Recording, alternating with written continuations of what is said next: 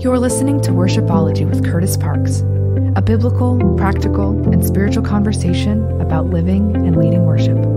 Let's lean into today's episode.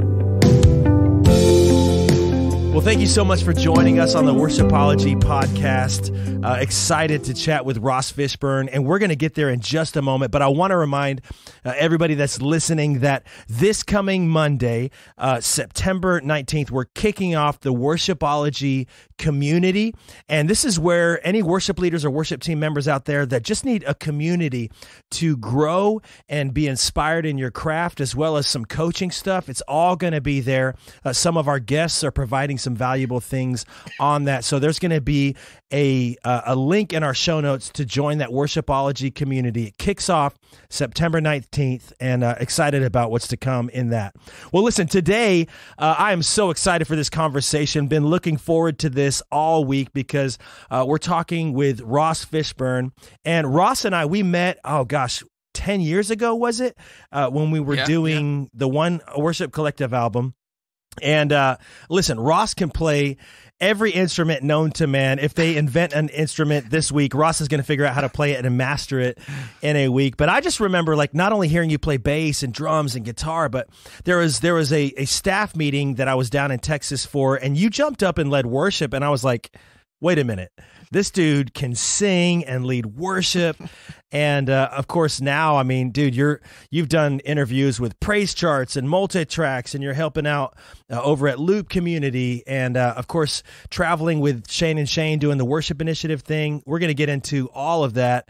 Ross, welcome to Worshipology, bro. Oh, thanks for having me. You're too kind, man. Too much. That's too much. Well, dude, if I didn't see all of it online, I would say maybe it was too much, but I think we're just scratching the surface. Man, tell our listeners, how did you get involved in music and in worship in particular? What was the start of your journey like, man? Yeah, man. Well, Curtis, thanks for having me on. It means a lot. I mean, my start, man, I'm a Smallville boy, so my start to ministry and music was in rural towns, tiny towns. I mean, I lived in Northeast Montana for 6 years, like an hour from a Walmart. My mom played piano. Wow. My dad led hymns, and my grandma played organ. And a couple years later, my older brother jumped on bass. And, it was like that sort of a setting for me for a long time. And then we moved to Kansas, another small rural town. And that's where I began exploring music, exploring the space of music. I did the choir thing and the concert band thing in school, but man, I would say the beginning of, my heart for worship ministry and worship music was in church. I mean, I played drums, and then I was asked to lead worship for my youth ministry, my youth group of 20 people. And, And so I started learning guitar, from worship chord charts that my brother would give me. And then, that's kind of how it started, man. Wow. Now, let me ask you this. Like, you pretty much play every instrument, and of course, you sing great. Now you're doing a lot of production work and producing records for yourself or other people. Let me ask you this, because I know as a worship pastor and worship leader, it's such a valuable thing to be able to kind of speak in the language of multiple instruments, especially when you're leading a rehearsal. Talk about that in a little context. Like, first off, what made you want to learn all of these instruments? And then how do you speak the language of each instrument as you're teaching others and tutoring and instructing other musicians? How do you foster that in others? And is that something that, as worship teams and listeners today, as they lean into this, is that something that you would encourage in a worship leader? Hey, it's not a bad idea to learn multiple instruments. Those are great questions. I'll say, like, from my small town rural experience, I knew that I just wanted to. I didn't think too deeply about all this, Curtis, to be honest with you. I wish I had thought more deeply about it. But all I knew was, man, I have some giftings in music, and I love the Lord, and I just want to serve him with my gifts. That's kind of all that I thought about. So it led me to school in Dallas, and so I was in a Christian school down in Dallas, Texas. And to answer your question about playing different instruments, I only play a few instruments, man. I don't play every instrument, but I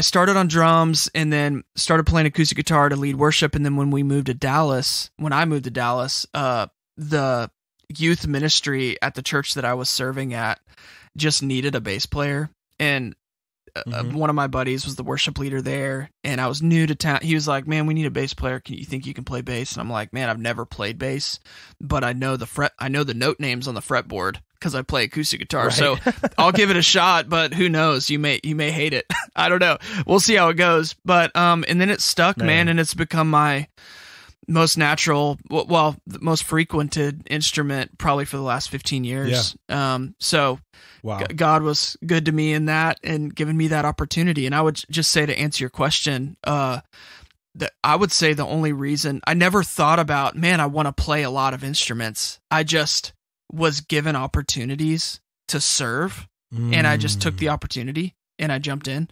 So I don't think I was thinking super deeply about it all, but I would say, man, on the side for me in that moment, it was, man, I'm just gonna step out in faith and jump in and hope, just try to serve. I'm not trying to like win anybody over, but if it's helpful to the body, then awesome. And See, let me pause you there, because that's such a valuable thing for leaders, especially. Like I always would say, like, leaders find the gaps, and the fact that you're willing to see those not as like, oh man, this is going to be a drudge that I got to play bass now. I really want to be a leader. But the fact that you're like, no, this is an opportunity to grow.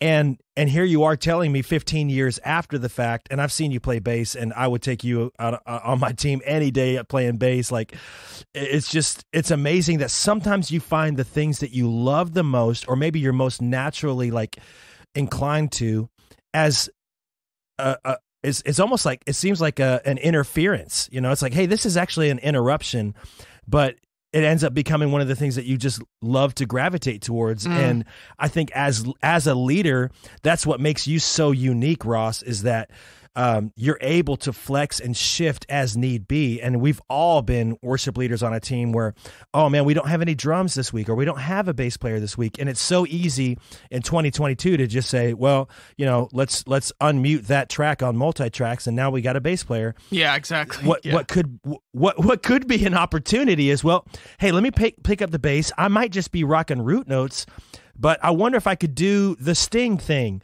and lead from bass with root notes. And the fact that you see that as an opportunity, that's amazing, man. And how do you keep going on that, man? In the moment I didn't think super deeply about it, but in hindsight, when I was on the other side and I was a leader, it became a thing where it was like, man, I see potential in someone, and I don't know if they're a bass player naturally, or I don't know if guitar's their first instrument, and we'll find out. But as a way of serving the body, would you be willing to jump in? We need a bass player this week.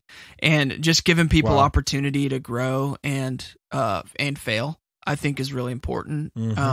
I think we're so, and you kind of alluded to this, but with the tracks culture that we live in, with multi-tracks and loop community and all the stems, and we are trying to create the most polished thing in the world. We're trying to be Coldplay. We're trying to be whatever band is, whatever band you're inspired by. We're trying to be that. And I think we get distracted a little bit from the goal of, man, yes, let's try to create an undistracting environment for people to see Jesus, but also let's equip the saints for the work of the ministry and give people opportunities to fail so that they can grow into their gift. So that's so good. So I was just given opportunities, bro. Like Clayton, my buddy, he was the worship director at the time for 10 years. And there were times where I would lead worship. There were times where we called all three of our drummers and none of them were available, and I had to play drums for the set that week. And there were times when I would play bass and music direct. and I played piano. And it wasn't always awesome. I mean, it was like there was a learning curve, and so yeah, for a decade I was just given a lot of opportunities to fill holes where volunteers maybe couldn't make it that week. So, and what was the level of grace like as you're stepping into that opportunity? Was it very much like, hey, it needs to be 100% polished and perfect? Or, I mean, you talked about the freedom to fail, and I think there's such a beauty in that, because, you know, we've been talking a lot about excellence on our team here at Destination Church, and one thing that I just try to help people to understand is that excellence does not mean perfection. It's just your best, like bringing that to the table. Yeah. And so many people are afraid to fail. Talk about that a little bit, as now you're, you know, as you said, you've been a worship pastor, you're leading worship. You've been on the most excellent side of it as you traveled with, you know, Shane and doing some of that stuff, but also like on the heart of, like, you know, what I love about you, Ross, and when we got to catch up for about 20 minutes before the podcast began, is it's so evident to me, and especially when you're in the room together with Ross, you just sense that this dude is a worship pastor. He loves people. And so, you know, as you pastor musicians and worship leaders and vocalists, what's that level of grace look like for, hey, I know you're just figuring this out, let me help you in that? What does that process look like? Yeah, I love what you kind of said, and I've defined excellence similarly. Excellence is doing the best you can with what you have, and oftentimes we look at whatever's on Phil Wickham on YouTube, and I didn't tell you this, but I've been playing with Phil for the last few months, and it's just been such a blessing, bro. I mean, he is such an authentic, amazing, just authentic now I'm dude. Jealous. Okay. Oh, bro. Oh, no. It's been provision for my family in a lot of different ways, but just to be able to connect with him on the road and see him lead in such an authentic way has been cool. That's just a little sidebar. But we're looking to the Phils and the Bethels and the Passions and the Hillsongs and all the people who are on YouTube putting out videos, the Curtis Parks, you know, all the people who are writing music and creating video content and creating something that is polished and quote unquote perfect and excellent. And we're using those folks as the bar and the standard. And I think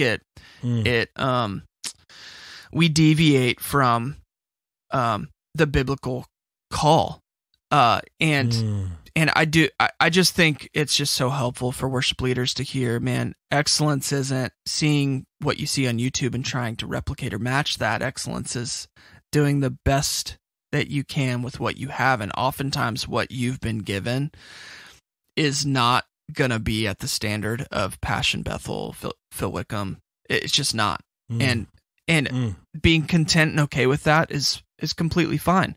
And so I think, Curtis, for me, what's been so helpful, and we'll talk more about this later on in the conversation, I think, but wrapping some biblical language around our calling as worship leaders. If you don't have a biblical framework for your role, then you're going to quickly deviate to, I just need to sound like, or I need to look like so-and-so, or I need to act like so-and-so. And we quickly deviate from our biblical call as equippers. So that's just, man, those are just some things I've been thinking on. That's been, those things have been stirring me up so much in the last couple years, bro. Well, dude, the whole concept of calling is so crucial, because I think, you know, we don't talk about calling and anointing near as much as we need to, because when it comes to calling, right? And we were talking about this in our conversation before the podcast started recording. Like, you know, for me, I don't think your calling ever really changes. You're going to have different assignments. But your core calling to who God has made you to be, your purpose as you live and breathe on this side of eternity, and how you're going to impact the world that God's placed you in, I think that calling remains pretty much the same. And for me, my assignment for 5 years when I was in Nashville this last stint, my assignment was as a lead pastor. My calling was still to help the people of God and the presence of God connect in any context that I'm placed in. And so now, as a worship pastor here in the Richmond, Virginia area, my calling is still the same, helping God's presence and people connect, but my assignment looks different as a worship pastor. And talk a little bit about that, Ross, as your calling your calling is like that core foundation, but man, your assignments that you've had over the years, it's amazing to just kind of read it as just like a highlight reel of seeing how God has used you and what He's done in your life, and now you and your family are traveling in an RV, living the best life, and I just think it's amazing, kind of and all the challenges that comes with as you're raising two small kids.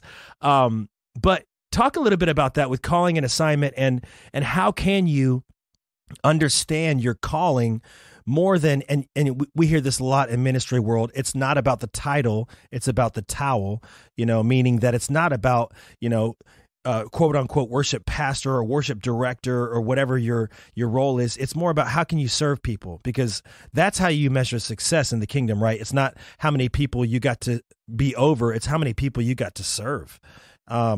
So what does that look like in your context as you're doing what you do? It's a great question. I think a healthy way to evaluate ministry is to ask the question, what measures a healthy church? I mean, I think that's awesome. But in terms of calling, man, I just think it's helpful for worship leaders in the modern age that we live in. So like when we look at the modern worship leader, it was created, it was developed in the 1960s with the Jesus movement. Like it is only in its infancy. When we look at this role, I just think it's healthy to ask the question or observe the reality that the office of the worship leader isn't in the New Testament anywhere. So the office of the worship leader is not there. I mean, we can look at, like when you consider a person leading other people in songs, like it's just not explicitly there. Like we see in the Old Testament, Moses and Miriam, like they led the Israelites in a song in Exodus. I wouldn't say they're worship leaders, Right. But there are places in, the Levites in the tabernacle and the temple are serving God in various ways, but the tabernacle changed when Jesus died and rose again. The temple became human beings, and the temple became us, right? So we are the temple, exactly. We are the temple. The old tabernacle doesn't exist. The new tabernacle is us, is God's living creatures. He indwells us as the temple. And so, but the fact that the worship leader, the office, isn't there in the New Testament leads me to ask, okay, what is there in terms of the offices? And man, I just go to Ephesians 4:11 and 12 that says he gave some to be apostles, prophets, pastors, teachers, evangelists to equip the saints for the work of the ministry. So worship leader isn't in there. So I'm asking worship leaders, and I'm continually asking myself, okay, if worship leader isn't there, which one of those am I? Am I an apostle, prophet, pastor, teacher, evangelist? Let's start there and let that inform our musicality. Let that inform our worship leadership, and let that inform our leading others in song, and let that inform the things that arguably could be extra biblical things. I wouldn't say worship leading is unbiblical. God clearly loves songs. It's clear that He wants us to sing together. Colossians 3:16, Ephesians 5, like singing, let the word of Christ dwell in you richly as you teach and admonish one another through singing psalms, hymns, and spiritual songs. Like, clearly singing together is valuable to God, but I think for worship leaders, in terms of calling, to come back to your question, I just think we first have to ask ourselves, man, are we wrapping biblical language around our calling as worship leaders, or are we just kind of going with the flow of modern church culture? I just think it's helpful to come back to, man, am I an apostle, prophet, pastor, teacher, evangelist? What has God gifted me in that way? Or how has he gifted me?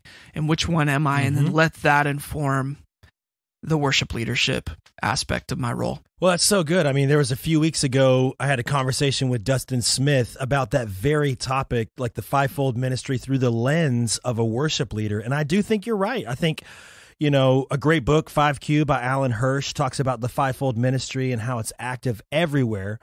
And one of the most amazing things when you discover that, there's a freedom where, okay, I'm maybe called to be more evangelistic in the way that I lead worship. And what that does, Ross, is it frees you up to, like, I don't have to be the apostle. I don't have to be the prophetic here.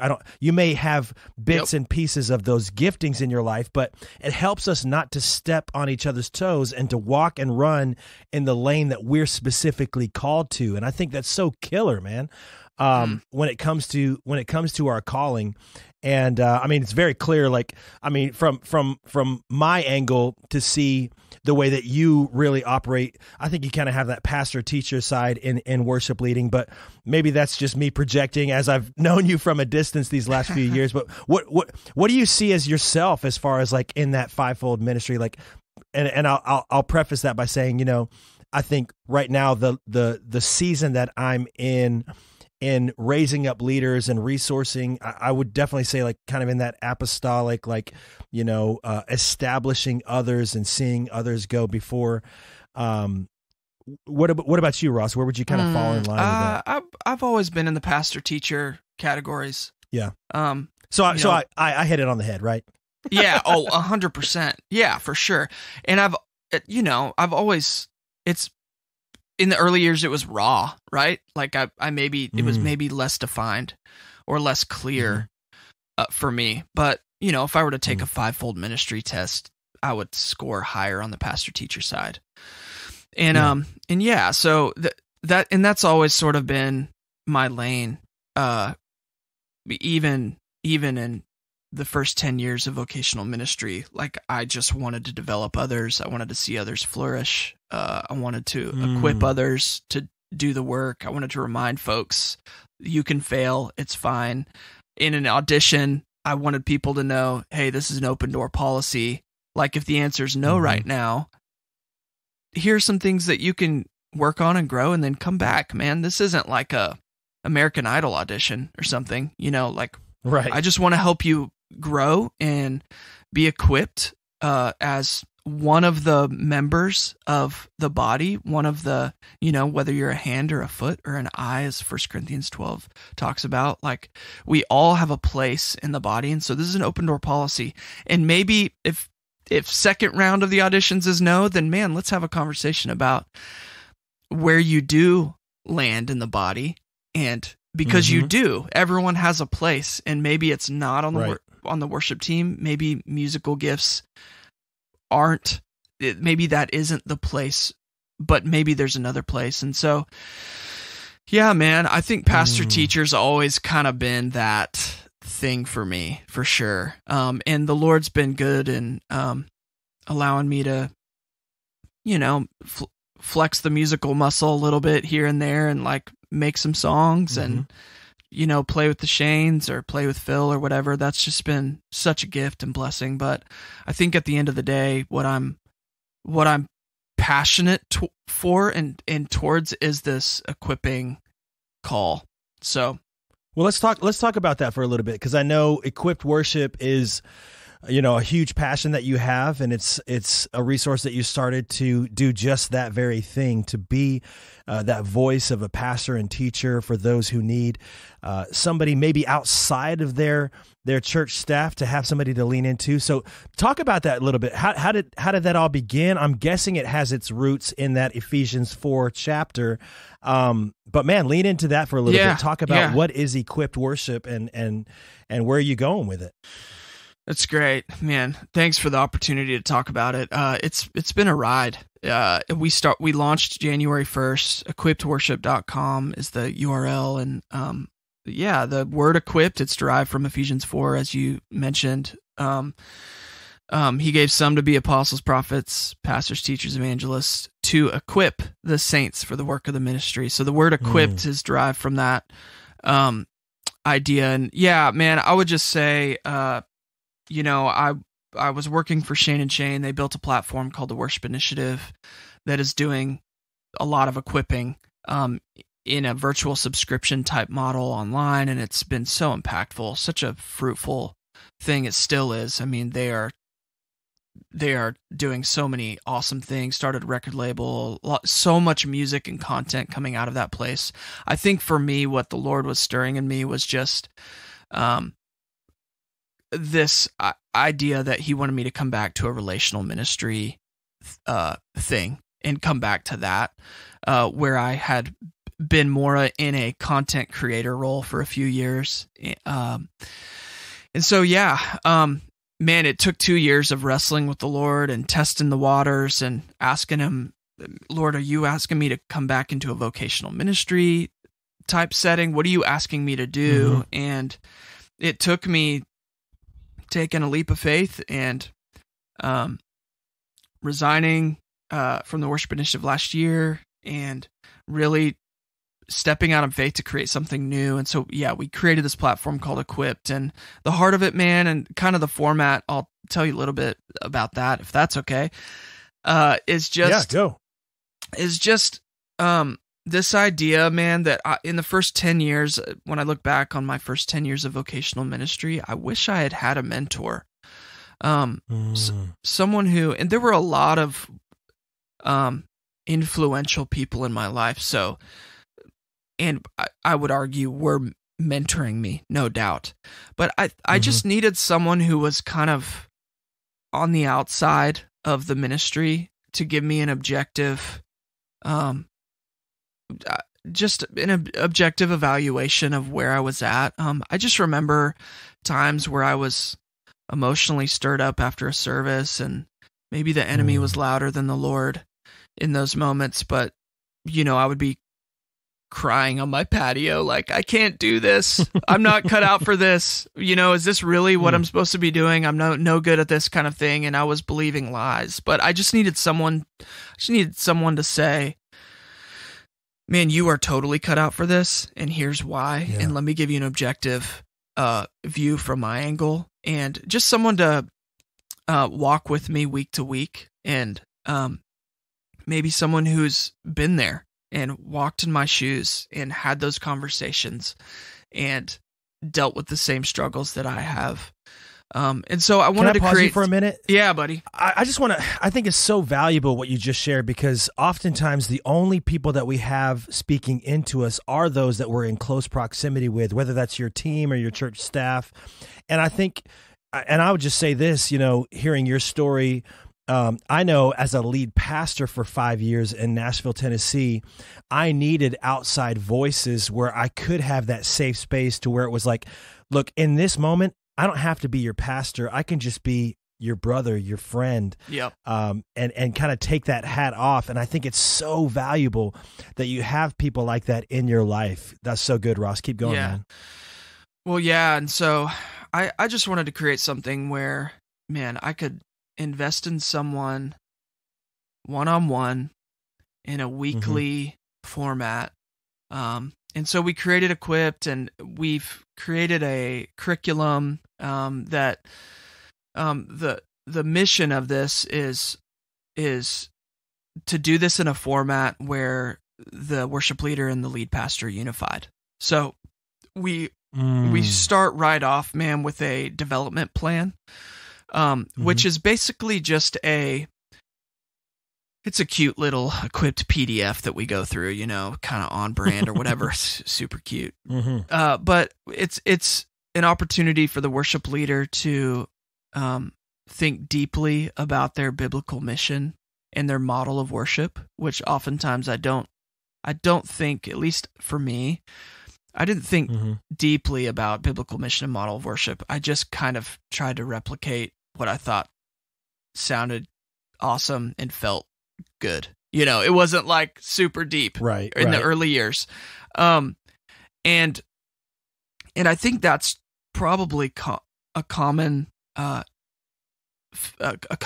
thing for a lot of worship leaders, especially young ones, where, man, performance is high on the priority list, and being awesome and sounding good and looking good and whatever is really high on the priority list, where that's just not the biblical call, at least in Scripture. I don't see it. I see a lot of what Ephesians 4 talks about in equipping the saints for the work. And so, it's just it's an opportunity to remind worship leaders to think deeply about biblical mission and model of worship. But we go through this development plan that allows and gives opportunity for the worship leader to think about their growth areas, where they want to grow and where they're feeling stuck, or what the challenges are. And then there are opportunities to help them to find their 5 rocks or their 5 stones, and which are the values of their ministry. And then I say, hey, show that once we establish those, I say, show this to your lead pastor and let them look at it, and be unified with your lead pastor on this, and then we can move forward, man. And this will propel us and inform us as we move forward. That's so good. I love that you do it in tandem with the lead pastor, because, and you and I both know this. I mean, there's moments where, you'll almost feel like if you get siloed off, that you can start to have 2 visions that lead to different destinations. And I think having the back of your lead pastor has your back, like that's such a valuable relationship. And the fact that you're doing this from that ground level to continue to foster that, that partnership is so key, man. That's amazing. Yeah. Unity is massive. And unity is, it's God's heart, unity. And so I agree with you too, that, many times the lead pastor and the worship leader don't even speak until Sunday morning. It's like, but the worship leader has 30 minutes of the service. And so it's just it's very confusing to me in a lot of ways that the worship leader and the lead pastor in many circumstances or contexts aren't even on the same page. And so, man, the hope is just to foster a unified relationship between the lead pastor and the worship leader. So we'll run through it. We'll work through a development plan. And for example, it could take, with one of my mentees, one of my guys, it took 3 months to arrive at a place where the lead pastor and the worship leader felt really good about the development plan that we had laid out. And, and sometimes it takes 3 weeks. So, we'll walk through that. And then, man, we just talk through anything and everything. Some weeks are just a casual conversation, like a friend to a friend. And other weeks we're really trying to see fruit produced and results produced. When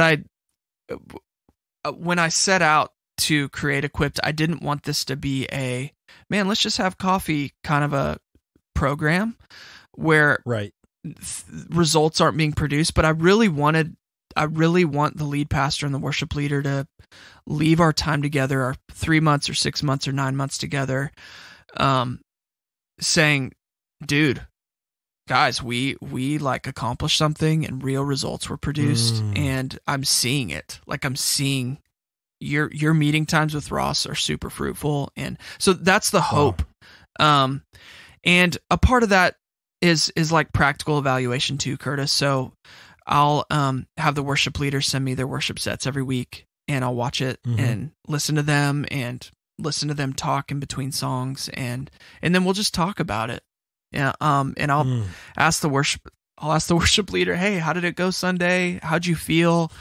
Did you feel like you communicated? I think all of us need to have that conversation with somebody. Oh yeah. Well, it's so helpful just to, and that, because we have inner demons, we have the thoughts that are, the insecurities We're our own come worst out. critic all the time. Yeah. Oh my gosh. Yeah. It's like, I don't like the sound of my voice. Everyone says that.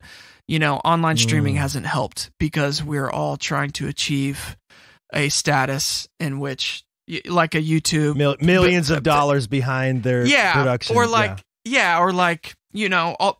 all these videos that we watch all the time have 9 guitars of post-production or auto tuning and verb, and it's just perfect. It's perfectly mixed, and that's just not reality. The world of overdubs escapes us sometimes. Exactly. So, exactly. So, yeah, I think it's just an opportunity to remind folks of, hey, man, you're in your head about that. You sounded awesome. Or, hey, I think we could polish and refine your speaking moment leading into this song. I don't think you communicated exactly what you were wanting to communicate. It just provides an opportunity to serve and support worship leaders on the worship set side, technically and musically. So, well, the thing I love about that you do it every week is that one of the things that we need to realize as leaders, and especially, when it comes to the musicianship side and leading people vocally, is that, sometimes we see something, whether it's a YouTube video or we're listening to a record and we're like, man, I want to get there. And we go for it, and we're surprised that within a week's time from Sunday to Sunday, it hasn't achieved that status. And I think it's so important to know, look, these are going to be small degrees of change that when we look back after a year, it's like, wow, look how far we've come. And trust the process, and I think it's so valuable to have somebody, I would tell every worship leader and every even musician or vocalist, maybe you're not a worship leader per se, but you're on the team. And it's like, look, I think it's so valuable for every single one of us to have someone in our life who is a coach, a cheerleader, and a champion. And it sounds to me that, something like Equipped Worship really does help fulfill that role, because at times, look, we need that coach to get in our face and say, hey, look, stop sulking right here, or stop getting down on yourself. Get back in the game. We need the coach for that. We need the cheerleader to say, hey, I'm behind you. I believe in you. I see what you don't see in yourself. And then, of course, we all need that champion that just fights for us, And so I think it's so valuable. I think it's so valuable what you're doing, Ross. And hey, just in the few short minutes that we have left, I know our listeners, they're probably all like, man, you're out on the road with Phil right now. You've been on the road with Shane, and just maybe something from that world where it's been a valuable insight to grow you as a leader. And I know I'll say this, dude, just in a world that is so critical and jaded, and I think there's more skepticism now in people that are at that platform status, like Phil and like Shane and having met both of them personally too, I would just say, man, those are the real deals. I mean, they're the real deal people. Man, share something that would just encourage our listeners on that side of things as you've been able to dip your toes in that water. Man, you sent me this question beforehand, and I've been trying to think about what's the most helpful thing. There's so many things to share with both of them. I'll just say with Phil, I just think, man, he's just the most authentic, genuine person. I think there's a purity before the Lord and an authenticity in how he leads and relationally that is, it's just really refreshing for someone who has been given a platform like him. And obviously he's a prolific songwriter and singer, generational talent or gifting, whatever word you want to use. But absolutely, yeah, that's just been refreshing. And then, with the Shanes, man, I would have to say they're just spending 6 years with them. There have been a lot of impactful things. They've left a lot of an imprint on me in a lot of different ways. I'll say it that way. I would say with Shane B in particular, there's this a call, or whatever word you want to use. There's this gifting that he has to really push through the noise of what church and worship culture can produce.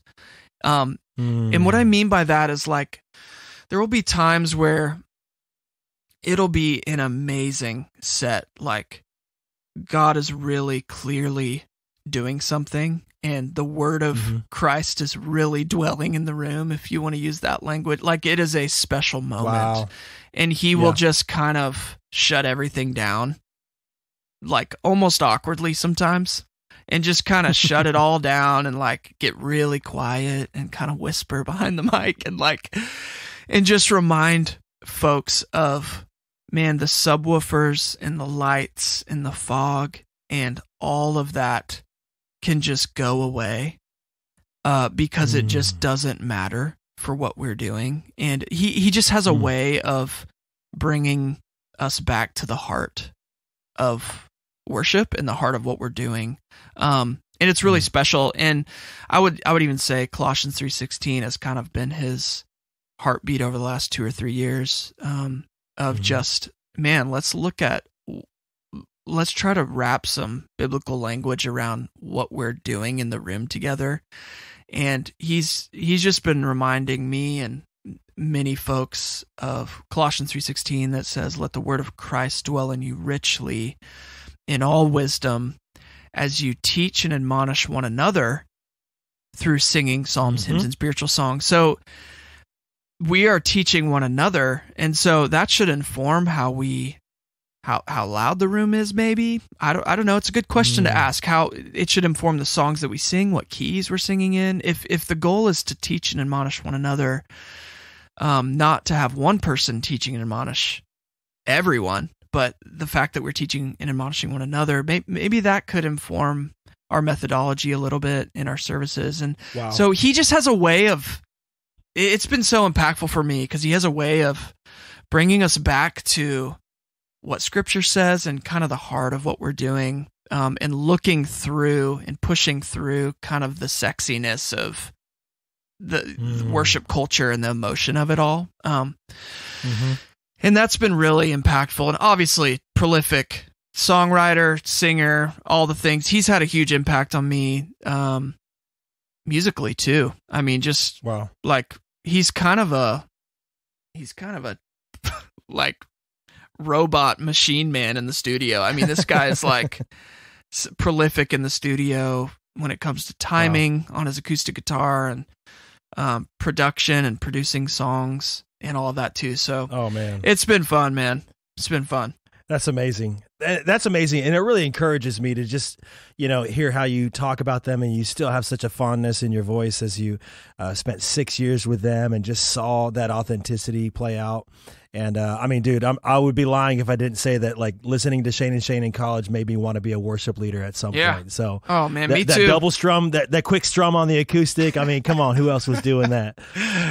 But I'll be honest, man. Like, this podcast has really given me a different way to think about Colossians 3:16. I've quoted it so many times, but hearing the way that you phrased it and framed it is pretty powerful. Ross, man, such an awesome privilege for us to have you on Worshipology. We're going to be posting a link on the show notes to Equipped Worship.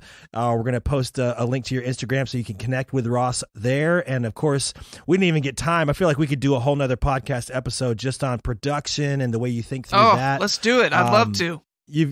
All right, we're going to get you on again, man.